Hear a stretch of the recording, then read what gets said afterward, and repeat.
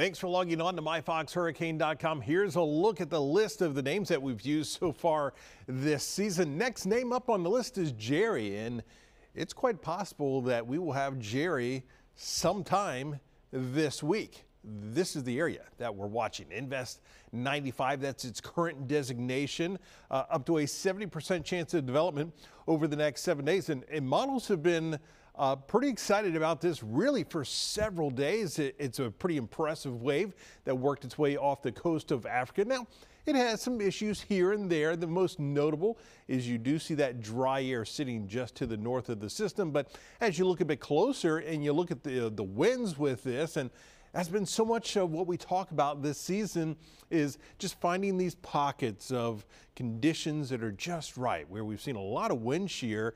Right now, the location of this, you can see all these stronger winds are all mainly well to the north of this system. And as this just continues to work its way in that general westerly fashion, it will continue to work its way through an area where, as far as winds are concerned, they're conducive for development. So that is definitely something that is going to help this system out. Now, it's still fairly disorganized, but you're seeing a decent amount of convection with this. The drier air is sitting primarily to the north of this system, so it doesn't look like that's going to cause this a whole lot of issues. So as we go through the next several days, models are suggesting it's not going to ramp up in intensity real fast, but it will be that slow, steady organization and increasing in intensity. And so you can see really in the short term, we've got that very good consensus. But as always, I mean, we see this when you have those disorganized systems, you're going to see that big spread in the computer model. So you've got anywhere from the islands